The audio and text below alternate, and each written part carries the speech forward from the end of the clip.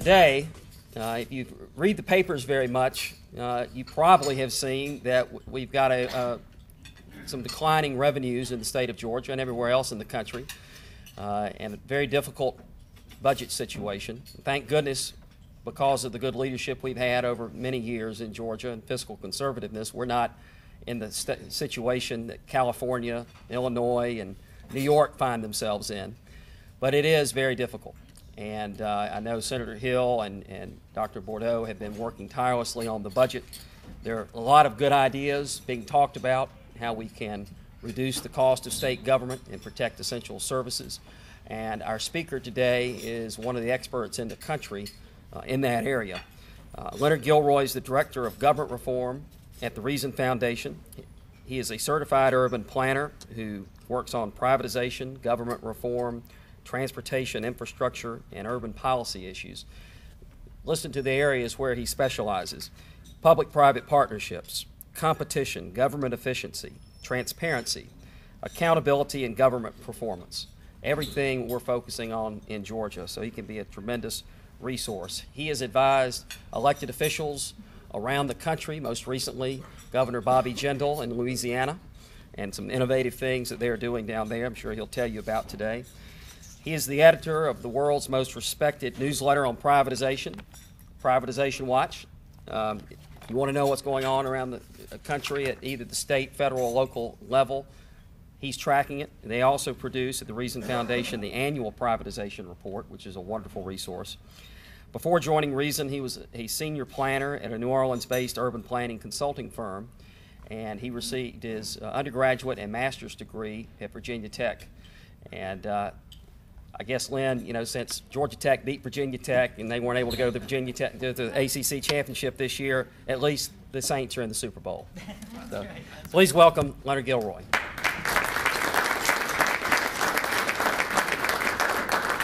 Thank you. It's a honor and a privilege to be here today, and it's just I'm honored to be able to come and you know, in my small way, support the work of the Georgia Public Policy Foundation and all the work that Rogers and Kelly and Benita are doing out there here in this state. I see a lot of think tanks around the country, and I work with a lot of them, and I have to say that I consistently always rank Georgia among the top of the people that I enjoy working with.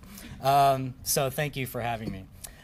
So, yeah, we've got some budget issues today, don't we?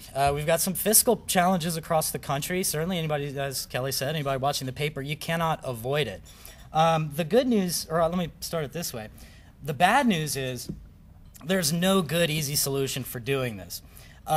The good news is there are lots of different approaches that places are taking and have taken in the past that if you aggregate them together and, you know, look at a more comprehensive approach, you could actually make a dent, or, you know, if not make a dent and get rid of the deficits and your problems entirely, or at least set yourselves up for a more sustainable approach to budgeting and to your you know, to your approach to fiscal issues for the future. And this is I think Rahm Emanuel, you know, the whole quote about don't let a good crisis go to waste. That's, I think, absolutely correct in this as we talk about budgets, because right now, for those of us interested in limited government and free markets, these are challenging times, but we also stand at the precipice of a huge opportunity. When a state like California, I mean, you know, in Georgia, you're talking, what, $1.5 billion?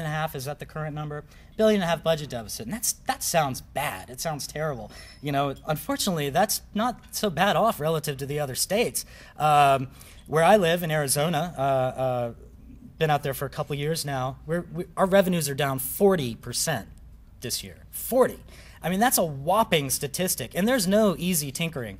You know, you can do all the sort of market-based reforms you want, but there are, you know, just given the nature of budgets and protected spending categories, it becomes very difficult to cut 40% out of your budget. But that's where we are today. So what that says for those of us interested in limited government and in supporting free markets is that we have an opportunity. This is it. This is the moment that we've all been waiting for. You don't get these sorts of opportunities to really go in and take a big look, because in this mode of crisis, that's what we have the opportunity to do. So luckily, the reality is that unlike the federal government, where you can just print your own money, states actually have to live within their means sort of. Every state has a balanced budget requirement, so technically speaking, you have to have a balanced budget at the end of the day. Now, anybody familiar with budgets and the way state government works knows that you can use all sorts of gimmicks and trickery to make that budget balance. But the reality is that you can only do the trickery so long before it catches up to you. And California is a great example.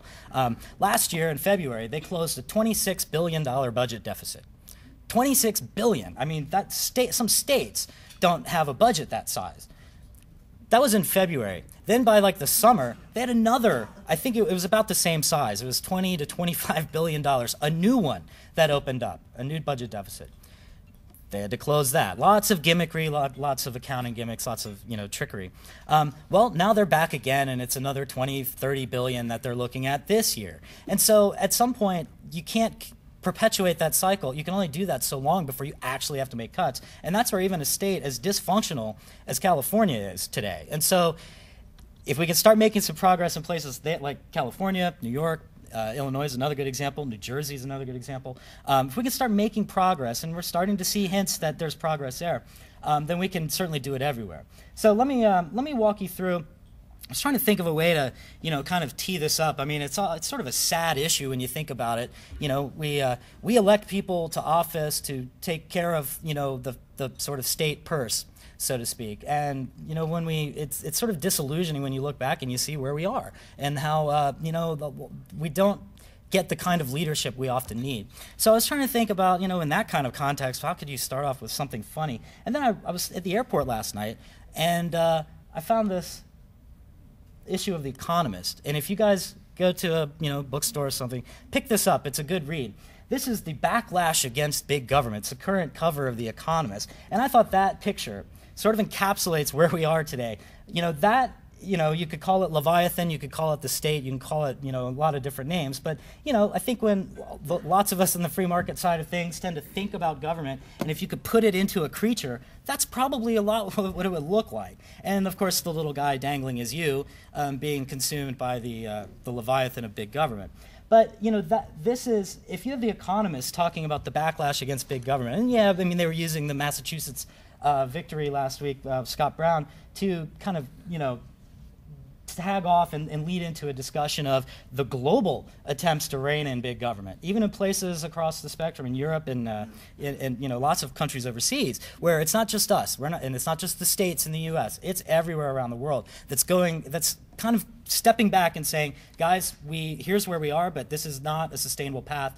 What are we going to do about it? So we have a couple of challenges today in government, and there's lots of problems in government, but I'll just pick, a couple here as it relates to spending.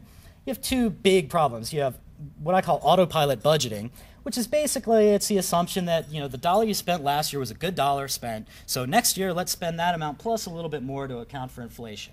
And that's basically what lots of states and local governments do. That's the way they budget.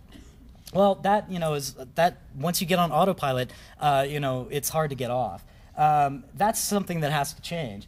Also underneath that, you also have this no market test, monopoly service provision. That's a fancy way for saying, and I kind of note it down lower, the public option as a first option. If there's a problem, oftentimes in public policy and in government, the first solution is, well, government should do something about that. And then the idea is, well, let's design something so that government can do something about that. And we don't step back and really think, well, what's the problem? A, what's the problem we're trying to solve? B, is this the tool to do it? And, are there other approaches that would get you to the same goal? Typically, there's sort of this automatic knee-jerk default to government should do this. Once you throw those two things together, you get a recipe for out-of-control spending, and that's where we are. I mentioned that Arizona's revenues are down 40%. They've probably, over the last 5 to 10 years, they probably have increased that much, spending has increased about that much as well. So what was happening in Arizona was we were having sort of an illusory economic boom in the housing market. Lots of places being built, lots of homes being built, not quite enough people to move into them. And then when the economy crashed, the revenues went with it. But while that money was coming in initially, we were spending it. We were spending it left and right. So now our budget inflated tremendously. Now we're back down to a reality check. So that's kind of the way these things tend to work. Also, other problems. Obviously, it's easy to propose a spending, program, a new spending initiative, but cutting it, try it. Try to go up there and be the guy to champion cutting spending, especially in a protected or maybe one of these, something like education or healthcare, something that is perceived as, sort of a sanctuary for public spending. Try proposing cuts there, and you're going to see what kind of reaction you get. Also, as I mentioned earlier, policy making tends to be ready, fire, aim in a lot of cases. I think what we've seen, the federal response to the financial crisis, the stimulus, the bailouts, all that stuff is sort of a, one way to think about that, the ready, fire, aim nature. But really, I think what, the problem is that policymakers need to recognize that there's more tools available than they're actually using. And when this is a common, everybody knows this statement, but when the only tool you have is a hammer, everything starts to look like a nail. Every problem starts to look like a nail. Well, my suggestion is get a new toolbox. So I'm going to try to break this down into more simple language. I was trying to think about how to take this down from the wonky level to something that people would understand. And it never surprises me how in discussing these issues, kitchen table economics always seems to be a relevant thing underneath in terms of how to talk about the problems that we have in government. People understand kitchen table economics. If you say your spouse maybe loses a job or takes a pay cut, well, what do? There's a few things that you do, and these are them. You budget smarter. How can I maximize on the lower revenue I have coming in? How can I maximize the efficiency of those dollars? You could call that bang for the buck. Spend less money, obviously. If I've got less money coming in, then I need to spend less money. And then stop digging the hole deeper. So don't go out and max up your credit card, et cetera. Those are rules that every family goes through at some point. And, it's the ways that we address this in our family really shouldn't be thought of as that different from the ways that we might address it in government. So what I wanted to do is take these sort of three broad categories. And there's, there's more. I just wanted to keep it relatively simple here. But I'm going to go through each of these three categories and list some strategies and talk about some strategies in government and how to make that happen. So let's start with budgeting. What you might call this here is like Georgia has some of this, other states have different pieces of this, but what you're seeing here is this is really kind of a toolbox of sustainable budgeting. You obviously need a balanced budget requirement. That's sort of a basic, and most states require that. In fact, I think every state has that in their constitution. Spending limitations and rainy day accounts. That's something that you've heard of, probably TABOR, Taxpayer Bill of Rights, or tax and spending limitations. But that idea, the idea that in the good times when the revenues are coming in, we should take some of it off to save for a rainy day and then give the rest back to taxpayers. That's an idea that has not gotten the attention that it deserves, and you've had a couple of states that have made some moves in that direction, and some local governments. But that's the kind of thing that we're going to have to get very serious about in terms of making sure that you have automatic means of adjusting to fluctuating budgets. And saving in the good times for the bad times. That's the problem we had in Arizona. We didn't save any of it. Revenues start pouring in, spend it all, and then all of a sudden, the economy comes back down to reality. We're left 40% short in our revenues. Another one here, the nonpartisan revenue forecast. This is sort of a wonky way of saying you need a third-party outside check on the revenues, because a lot of times what happens is that, obviously as policymakers, the incentive is to have a rosy, optimistic budget. We're going to assume the best for the revenues, and we're going to assume the best in spending, and that's what we're going to pitch as a budget. It doesn't matter if that's fantasy, but that's how the budgeting process typically works. Well, places like Texas is a great example of this. In their constitution, Texas they have something called a comptroller of public accounts. You could sort of think of it as a CFO kind of position for the state, so to speak. Or a state accountant. That state comptroller has, under the Constitution, the ability they review the budget, before it gets passed. And if they look and they say, look, revenues are not coming in anywhere near what you guys are saying it's going to be, they can send it back to the legislature and get them to, make it, have it conform to the economic reality and the revenues of reality. and the certification of the budget is the seal of approval that they put on it at the end of the day when it looks like the revenues are, aligned with reality. That's a simple thing. And Texas had the foresight to put that in their constitution, but I can't remember or recall any other state that has anything like that. And so that is something that I think more states should be looking at, is having an outside check. An auditor, an accountant, whatever you want to call it, but doing a check on the budget, not on going back afterwards and reviewing what happened, but doing it up front and not letting it go forward unless you have something that's realistic. Whoops. And I'm going to come back to outcome-based budgeting in a second because I have a slide on that. So let me skip ahead. Performance measurement and management, you'd think that with the ubiquitous nature of performance measurement in the corporate sector, in the private sector, that this would be a common thing in government, and unfortunately it's not. This is, and there are some states, some local governments do better than others, and there are lots of people that spend a lot of time trying to figure out, how do we measure things in government? How do we measure what we're trying to achieve? How do we measure what, if we've achieved them? Those are difficult questions, whether it's public sector, private sector, and this is sort of a, even though the idea of performance measurement in government has been around forever, it's still, I would say, an emerging kind of area of focus in public administration. And that's something that we definitely need to be thinking about, because you can't just spend money willy-nilly. You have to know if you're getting results for it. Otherwise, you're not really doing taxpayers the justice that they deserve. The last couple of things are a couple of pieces here. I mean, budget transparency, that should be obvious. I mean, we heard about the online checkbook a few minutes ago. That's the kind of thing where, that's not going to save you much money necessarily, but what it does is it gives everybody the ability to go in and scour the budget and come up with ideas, and it gives citizens, it's an empowering thing for citizens. Requiring fiscal notes before action on spending bills, I mean, that's a simple thing, and lots of states and local governments do some version of that. But if we're going to have a spending bill, you better be sure you know what that's going to cost before you approve it. And then also, I think it's helpful to have a budget timeout, so that from the moment you've got a budget introduced, or before it's amended or passed, you've got 72 hours at least before it's introduced, before you either amend it or approve it. To well, first of all, I mean, I think citizens need the time to review and understand the trade-offs and the choices. But then also, I think policymakers, it would be good to have that cool-down period before moving forward.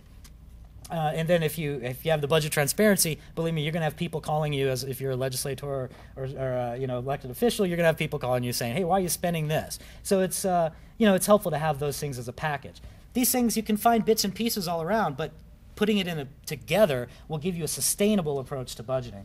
And I want to go back to this outcome-based budgeting, because that's something that is, I think, pretty important.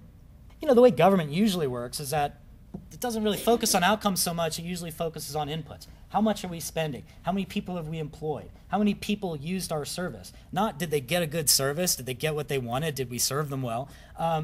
And again, I mentioned earlier the assumption that last year's dollar was a good dollar spent. So with that kind of system, you're going to have bad spending decisions.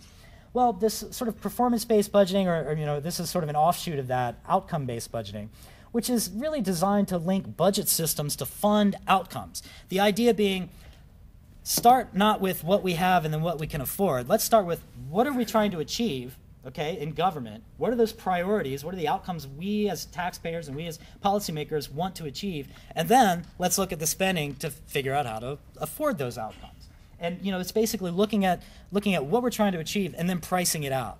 And so essentially what you're doing is, if you can integrate that into a budget process, and this isn't a fantasy, there have been places that have, Washington State, Iowa, Louisiana now is getting into this, which is the idea that let's actually tie the budget to those outcomes. And then if we not only measure performance, but integrate budget and performance together in the budgeting process, then what you have is a system where you can, over time, basically weed out the underperformers, weed out the underperforming programs, merge them, consolidate them, do whatever. But if you know how much you're spending for the outcomes you're getting, you have a much better tool for decision making. Here's how this might look. This is from Washington State when they did this a few years ago under Governor Gary Locke. what they did was they basically said, guys, we don't have all the money in the world, and you guys, taxpayers, you want lots of things, and we've promised you lots of things, but sorry, that's not going to happen. So let's figure out what those priorities are. And they literally did meetings around the state, had citizens come out and do the dots on the board or something like that, where you're basically saying we're going to rank, as you can imagine, healthcare, education, safety, those things rank very highly. Once you force people to basically make a choice, trade-off between healthcare and education and safety and all the other many things, then you can start to get a prioritization. And what they essentially did was, they went through, found the priorities, and that's what's sort of listed there. It's hard to read, but it's things like safety and economic development and et cetera, and they ranked them. And then they basically said, guys, you can think of the top part of this line here. If you could have an inverted pyramid over it, so the pyramid that kind of comes down like that, we're going to first priority of the revenues here, and we're going to fund down until we hit this line, which is where the revenues run out. And that's the idea. The idea is, guys, let's recognize that there are trade-offs. Let's recognize it, which we don't do right now in government. Recognize there are trade-offs. We'll engage you, the public, in the process of prioritizing it, and then we'll fund down until we run out of money. That way we know that we've hit the first things first. That's the idea here. And so, as I mentioned, Iowa, Washington State have done their own versions of this. And I don't think anybody's really pulled it off perfectly yet. Typically, the way, for instance, it works in Washington State is the governor will come up with this in their budget. And even after this governor left, and he's now in D.C., that process has been retained in the governor's office in their budget, in the executive budget. But when that goes to the legislature, they don't have that, they didn't embrace this approach. So you see the system sort of collapse there. They're getting better. It's better than it would have been absent having the governor's executive budget framed like this. But still, there's a implementation gap that is, I think, the thing that has to be worked out to make this really sizzle. So I'm going to move on to the next category.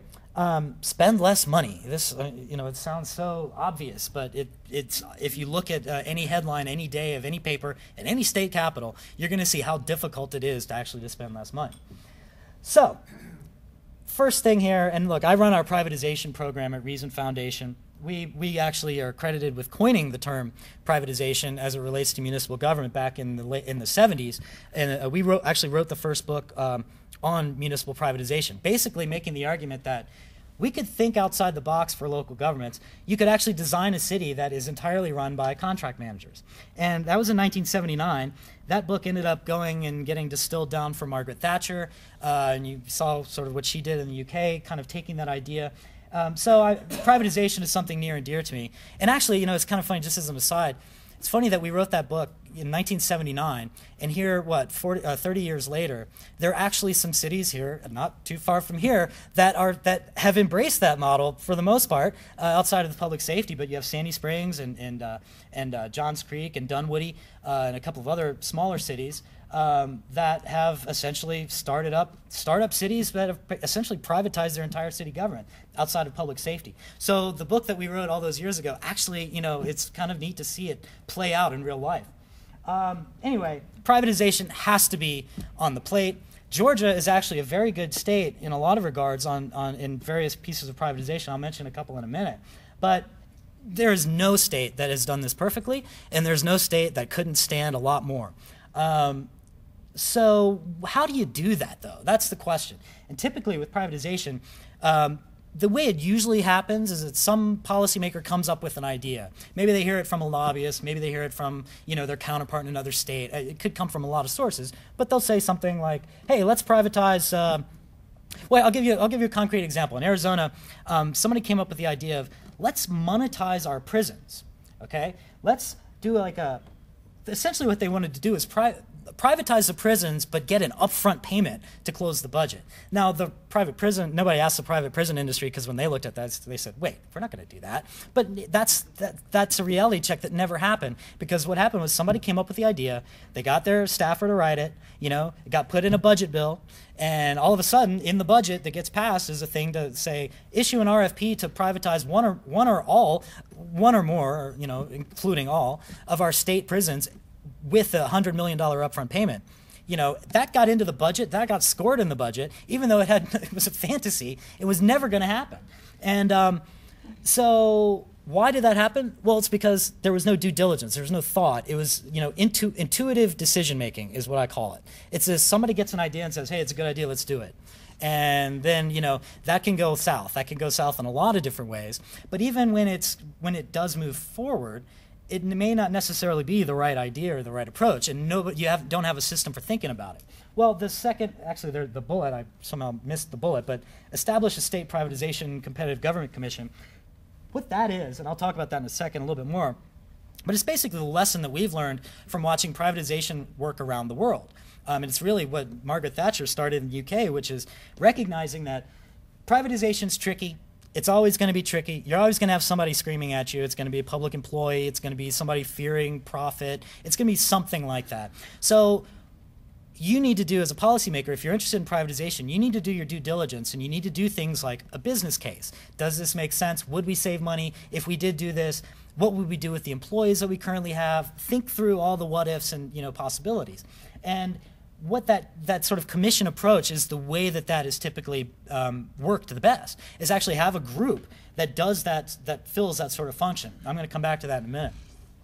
Performance-based contracting is another one. I run our privatization program. I'm a big fan of privatization, but I'm the first to tell you that privatization can go well or it can go poorly. And oftentimes when it goes poorly, it has to do with the contract.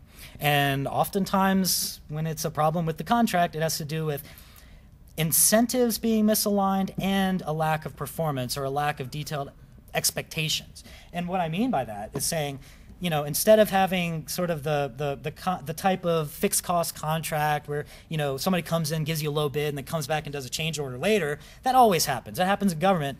And it's not the private sector's fault that happens. It's government's fault that they're contracting that way. What they should be doing is embedding performance measures and outcomes in the contract and holding the contractor financially accountable for meeting them. So, a quick example would be, well, here, I'll give you a concrete example. When Mitch Daniels in Indiana privatized the Indiana Toll Road a few years ago, the contract that went along with that was like hundreds of pages long. And if you looked at that, 300 pages of that, roughly, were performance specifications that the contractor had to meet, including, you have 8 hours to remove roadkill from the road, or else we will hold you financially, we can penalize you. When you put incentives like that into a contract, you're not getting change orders, you're not getting nickel and dimed. It's just a thought, it's expertise in procurement is what's missing there. And so that's one of those areas in which I think every government at all levels needs really good procurement expertise to know how to do a good contract as opposed to just sort of your standard old routine contract. And believe me, in government, everything is boilerplate. Contracts, RFPs, all that stuff is boilerplate. So there's sort of the standard way of doing business, which has to be broken down because it doesn't work. Obviously, you have to look at those things that you can eliminate and consolidate. I'm going to come back and talk about some of that as it's going on in Louisiana right now. And that's a difficult question, but you need to look at things like, for instance, here's a story from Florida.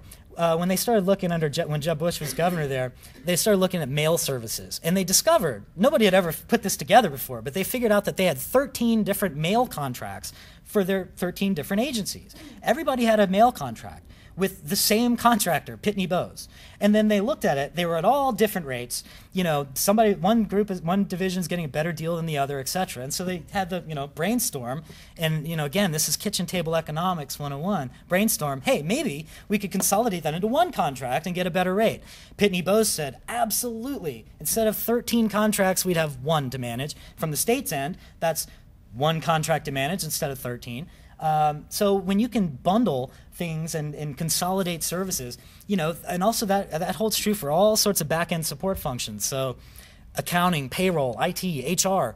If you have an agency that is running its own payroll and you have an agency that's running its own accounting, that's a great place to start because you don't need every agency having its own system. That's duplication that doesn't need to happen.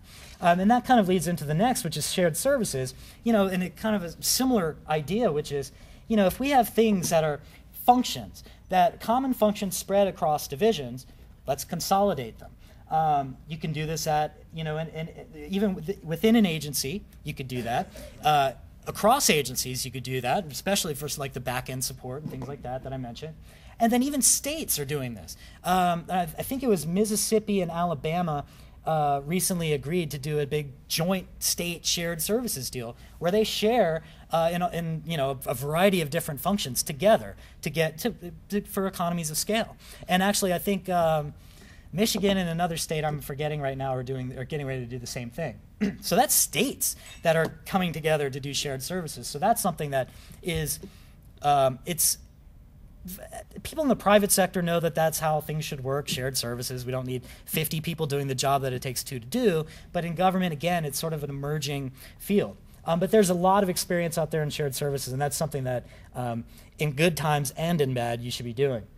A couple of others I'll go through real quick. Gain sharing or employee incentives programs. That's the idea of, well, let's incentivize the public employees to save money. And how do we do that? Well, we let them keep a piece of whatever they save. And the way that if you combine that with that performance or that outcome-based budgeting thing, what that might look like is, so you have a budget of let's just say it's $1 million.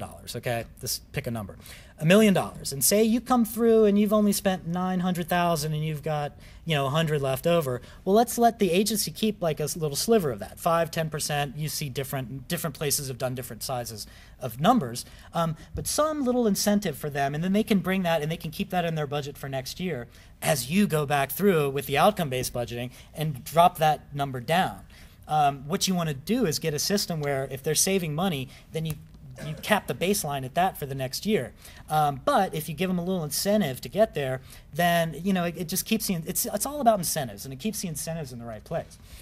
Technology, we all know how technology, I won't go into that. I mean, technology can make a lot of things more efficient, as we all know in our personal lives. Same thing in government, and Georgia's doing a lot of different things on technology right now.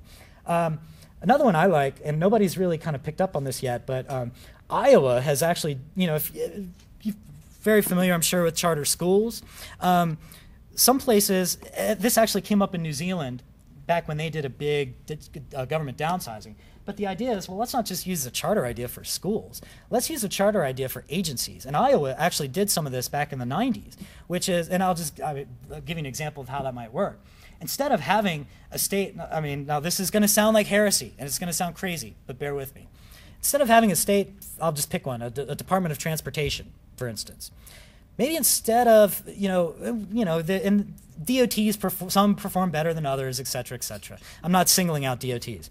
But what about the idea of, could we guarantee performance if we, instead of just having that as a dedicated state agency, we did a contract with that agency, and we could start it off with like a 5-year contract, and the state is going to contract with the Department of Transportation for 5 years to achieve these outcomes, right? So you set it up just as you would if you were going to be contracting with a private company, right? Here's the outcomes, here's what we're going to pay you, what used to be called your budget, here's what we're going to pay you, and if at the end of that 5 years you don't live up to those terms, then we will outsource that function to someone else. Somebody else will compete it. And what it is the way to get competition. That's all it is. In the end of the day, it doesn't really matter if public employees or private sector are actually providing something. It's the competitive, in terms of spending. I mean, philosophically, that's another issue. But in terms of spending, that doesn't matter. What matters is creating the incentives for competition. Competition works. So it doesn't matter at the end of the day who wins.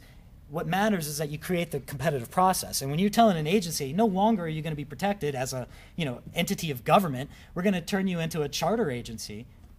Well, that you've rearranged the entire game board by doing that. And then I would say, the other thing that we need to do is actually get serious about applying the charter idea to the rest of our public school system. And there are some states, Hawaii and Nevada, that are starting to take this approach. New York City, Baltimore, Oakland.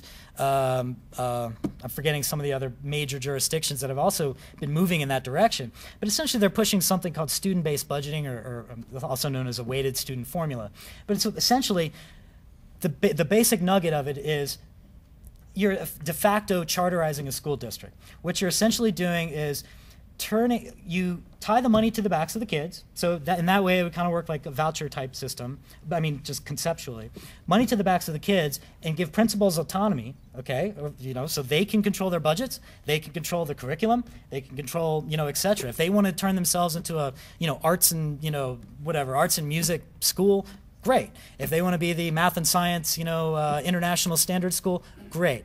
But if you can open up the rules, let these guys have the autonomy to spend the money, hire the people they want, as opposed to being dictated to by a central office, the central office of the school district, well, you start to change the incentives, and then, what you do with that is you essentially you charter you don't call it chartering the system, because you're not. They're still public schools. But what you've done is you've essentially brought the same set of incentives to the public school system as you do to a charter school, which is we're going to let you hire the people you want, we'll let you pay what you want, we'll let you, teach how you want. And that's, if it works there, then maybe we could incentivize, the rest of the schools to step up and deliver like that. And in fact, this isn't a fantasy. New York City is the biggest one doing this right now, and it's been tremendously successful. Oakland started doing this a few years ago. They were always near the bottom of California public schools, and now they're not at the top yet. But after a couple of years of implementation, the Oakland public school system has basically been the biggest gainer in achievement since they started this. So while they're not at the top yet in terms of overall performance, they're the ones making the biggest strides because they've moved to that kind of system. So anyway, I'll be glad to talk more about that. And we just wrote the first most comprehensive study of all these jurisdictions that are doing this. It's called the Weighted Student Formula Yearbook, and it's on our website. And I'll be glad to give you the information on that afterwards. And then also we have to look at things like, corrections is another big piece of the budget. And sentencing reform, I think, has to be here. Tough on crime doesn't work for budgets. It works politically, but it doesn't work for a budget. And I think most states are now really, the ones, particularly like California and Arizona, where we've got massive prison populations, we're really starting to learn that lesson the hard way now. And so that's the big discussion, is how do we ratchet that back, but do it in a way that, is befitting of public, of the interest of public safety. And also competitive corrections. Vanderbilt, and that's basically privatization in a fancy word, but Vanderbilt did a study about 2 years ago that looked at states that had all public monopoly correction systems versus states that have a blend of public and private prisons. And what they found was that if you look at all the states that had the public and private blend, that they were saving about 15% on average relative to the others. So, it works. Prison privatization, I cover that issue. I can't tell you the kind of myths and scare stories I've heard. And it has to be done with lots of care and due diligence, but it works. That's why it's around 30 years later after it got started. That's why it's, the amount of population in the prison population in the United States in private prisons is increasing, although it's only up to like 8%. So it's not, we're not in danger of having the private sector take over our correctional system. We're nowhere close. So there's a lot more room there. I'm going to skip through some of this stuff. Let me go back here. Just, this is a question that I always get, which is, well, where can we look at privatization? What should we be doing? And literally, I saw one list in a book that was, I think it was 400 services that have been privatized successfully in state, local governments, federal governments all around the world. So the list is literally endless. This is just like, the ones off the top of my head. But the real the real answer is that's not the right question. Where can we apply it? The question is, where can't we apply it? And like I said, there's literally very few things that cannot be outsourced in government. And of course those are going to be obvious: policy making, budgeting. Some of those those inherently governmental pieces. And we could argue about safety. I live in a town called Fountain Hills, Arizona. We still have a private fire department. And I'm not talking a volunteer fire department or anything like that. I'm talking a private company, Rural Metro, who started the fire privatization business out in Scottsdale 40 years ago. It looks, walks, smells, breathes, looks like your traditional fire, local government fire department, but it is entirely run by the private sector. Everything is owned by the company, and they are actually one of the highest performing fire departments in the state. So that's just another example. And even within those things that people think are sacrosanct, like police or fire or things like that, even within that, even if maybe you're not comfortable with the service itself being privatized, they have payroll, they have accounting, they have HR. You can go down the whole list of things that are support functions for that service that you can look at privatization. But Jeb Bush, I think gave the best answer, and he said, somebody asked him, well, for backstory, he came into office with a big privatization agenda and actually achieved a lot of it. And when somebody asked him what he wouldn't privatize, this was his answer. Police functions, meaning the police power functions of the state, offices of elected officials, decision-making, legislative activity, of course, those things, policy-making. But outside of that, there's really not that much. There's not that much the government does that corporations don't do in a lot of cases. And you can see the results here. He actually used, competitive sourcing. It's another term for privatization. He used it over 130 times, saving, well over $500 million and preventing billions in future costs.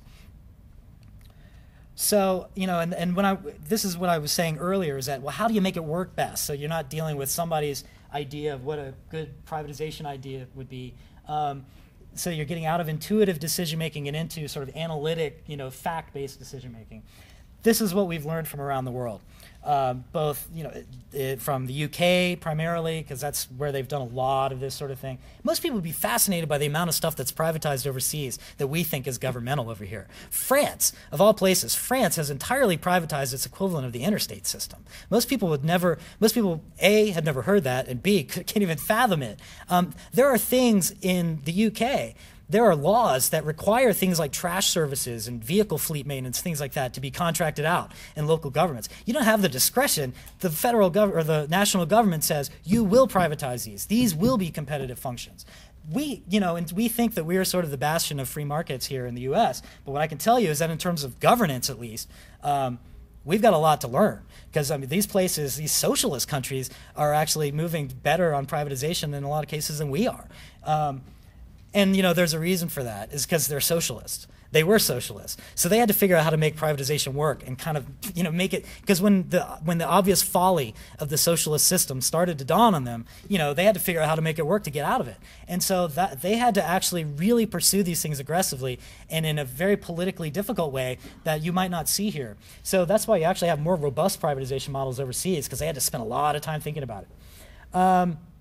But the idea here is have, instead of, having it be intuitive-based decision-making, have a decision-making body, a center of excellence in privatization, you might call it, where you have a core group of officials that can, understand performance-based contracting and, good RFPs. How do you get a good, how can we get away from the boilerplate RFP for a service that we're looking for and get into something where we want creativity?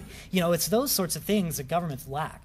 And that's the kind of thing, if you had a centralized unit that could have that expertise to share with all the agencies, or they could come and use this as a, sort of best practices center or clearinghouse, that's a, powerful thing.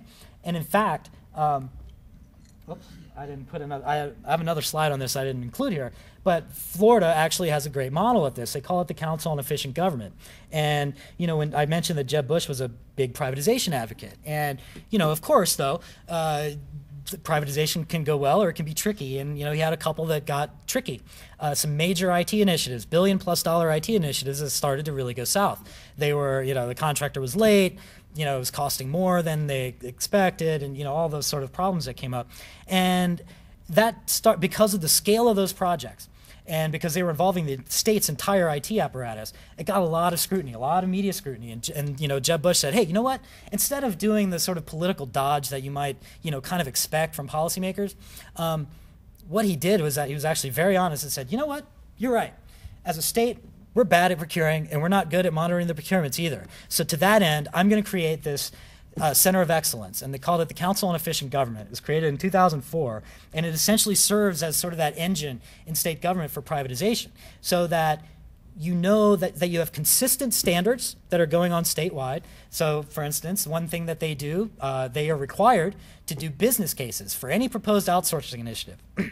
What that means is somebody has to do an analysis to look at all those sort of cost savings and impacts and all those things that could come out of it before you make the decision to do it.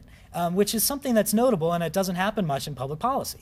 And so that's something that, in fact, I've written a model legislation that took that model and, that other states can use and can run it. Because, Florida has a great model. I gave it a few more teeth in a model bill that I created. And, there's a lot of interest in that right now, and it's neat to see that. The other thing, of course, is that you want to have something, to get to that question of, well, what can we or can't we privatize? One of the functions that this entity can serve, they don't do this in Florida, but in Utah, there's a similar entity that does do this, which is, let's look at everything government does and let's categorize it. A or B. Is it inherently governmental in nature, meaning only government should do it, only public employees? Or is it commercial, i.e., is it in the Yellow Pages? And that's the famous Yellow Pages test, if you've ever heard that.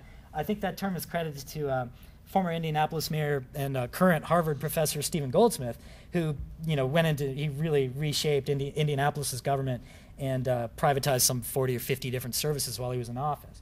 And he called it the Yellow Pages test. If it's in the Yellow Pages, government doesn't need to be doing it. So let's compete that. And that's very simple. It's a no-brainer. Last thing here, and I'll go through this quickly for time. I know you guys have to get back to work. So the last thing is, it should be so obvious, but it's not. Stop digging the hole deeper. So the first three here are just a couple of things on the employee front. Simple things that are really not controversial even, and a lot of states have done bits and pieces here. First, stop hiring people, okay? Stop today. If I hear the president talking about putting some sort of freeze on federal spending, which I think is, window dressing for just bad fiscal decision making. But if they want to really be serious, what they would do is say, at the same time, we're going to stop hiring. Because right now, the federal government is expanding, and I've seen the projections anywhere between 250 to 600,000 people over this 4-year period in the current administration that will be added to the payroll in the federal government. And at the same time, they're deprivatizing lots of stuff that had been contracted out during the Bush administration. And I'm not saying that every one of those was a good privatization. You have to go, that's a case-by-case basis. But what I'm saying is that you're not going to really do a good job of restraining spending if at the same time you're talking about restraining spending, you're massively increasing the size of the federal bureaucracy. Well, let's have a hiring freeze. And the beauty of the hiring freeze is that in government there's a natural churn. I've seen estimates between like 8 to 12% attrition every year. So if you just stopped hiring and let it and cap it there, stay there, you're going to naturally draw down by attrition. Now, of course, attrition is going to rise and fall depending on the economy. I'd imagine it's a little bit lower today than it was 2 years ago, but still, that's the norm in government. And so, and then if you can keep that hiring freeze and then look at those positions that may be already out there, and if you haven't filled it, and 6 months is just a number, 3 months, 9 months, 12 months, whatever you want. If you got a position that you've got open, you've got budgeted, and you don't have anybody in it, it's obviously not that critical. Cut it, get it out. The other thing is that you've got these insane benefit systems and pay scale systems. I was in Baton Rouge last week, and one of the state employees there, I was asking about how their pay increases work, and she told me, she's like, well, the governor just shot down a merit pay proposal. And I was like, oh, that doesn't sound consistent, because I know Governor Jindal very well, and it doesn't sound consistent. And then it turns out the reason why he got rid of the merit pay, which is, the idea is higher performing employees get a little more of a bonus, right? Well, when it turns out the way the system worked is that it's like a child's report card, like A, B, C, D. Practically, except I think they're numbers, 1, 2, 3, 4. And if you're a public employee, your manager ranks you as one of those numbers in terms of your performance. And if you're a 2, 3, or 4, which are the highest categories, you get an automatic 4% increase. So it's like you've got this veneer of some system, but the reality is that everybody gets a pay increase except the ones who get ranked a 1. And I guarantee you there's very few of those, because nobody wants to rank anybody low. Self-esteem and all that. So that's why he vetoed it, and what they're trying to, that's why he rejected it, and he told him to go back to the drawing board and come up with something that actually rewards performance. I'm not saying that's easy, and I don't, this is not easy stuff in government, but you got to start somewhere. You got to start somewhere, and corporations can do this. Government can do it too. Obviously, no new or expanded entitlement programs. I mean, if you just look at the federal level, right now we're spending about 60% of federal dollars on, Social Security, Medicare, Medicaid, and then, the other benefits programs and entitlement programs. But those are the big ones. 60, and the projections go out to by 2050, that's going to be the entire federal budget. No defense, no anything, if we just went on the path we're on now. So, states don't operate that much differently. Granted, states don't have that big of entitlement programs, but no more spending. Also, you need a sunset review process for agencies, boards, commissions, meaning things that pop up have to have a shelf life. The problem in government is, I call it the dust bunny problem. We create an agency, we create a position, we create a commission, we create this or that, and they become immediately, the second that's passed, they're the next dust bunny that accumulates on the floor that you have to kind of, walk through to get to something, sane budget process or something. That doesn't work. You have to have, lots of states, Texas, Arizona, have sunsets for agencies, and then also for other, commissions and boards and all these things that take lots of energy and spend money and get very little out of it. Consolidation of programs, obviously. Asset inventory and divestiture is another one. Most governments can't even tell you what they own. If you said, hey, guys, city X, how much land do you own? Nobody knows. Nobody's ever done the map. Nobody's ever done the analysis. Georgia's actually done some good work in this regard at the state level in terms of moving the ball forward on the inventory piece. But the next piece is, well, okay, so we own all of this. What can we get rid of? And I'll come back to that in a second on a case study in Louisiana. And then obviously you need to tap the private dollars that are out there for new infrastructure and whatnot. Finally, and this I put in bold because it's such a big thing, but the pension and the post-employment benefits, those reforms have to start now. Got to start shifting from the 401 or from the defined benefits to the defined contribution plans. So that's kind of a picture of the budget toolbox. Let me tell you who's doing something like this. Okay, and I'll make this fast. So I've been working with Governor Jindal's administration now and kind of watching close up on somebody who's actually trying to get this right. And I can tell you, given the level of crisis out there right now, the fiscal crises in states, I'm surprised that more aren't doing this, but Governor Jindal and the legislature there, to their credit, are really going aggressive. So one of the things that they did is they created a commission on streamlining government. What are those ideas? Let's get the big, the thinkers at the table and get these ideas out. Well, they came out with their first report last month. Actually, the final just came out earlier this month. 238 recommendations that they're estimating would save $1 billion through a variety of privatization, streamlining, consolidation, and elimination proposals. And you can go to the website there, search Commission on Streamlined Government. You can find all of them, and there's some good stuff in there. I just pulled out a couple that kind of theme back to the things I was talking about earlier. Statewide spending limit is one of the recommendations. The pension reform, another one. The student-based budgeting, that whole charterization idea. Those are just three. There are dozens and dozens of things that came out of that. They also have a parallel commission looking at the post-secondary education system and how to restructure and rejigger the colleges. On privatization, they've got a number of things underway. In fact, I've worked with them on all of these, developing business cases and doing the RFPs and getting the thought process out there. But first, creating a state competitive sourcing program, which is what I was talking about earlier, a center of excellence, all that sort of thing. They're privatizing. These are things that have just gone out to RFP in the last 3 months. Risk management, their claims management, and loss prevention. Every state, has its own self-insurance. States don't really need to be in the self-insurance business or the insurance business. Building maintenance. That's actually an idea they ripped from Georgia.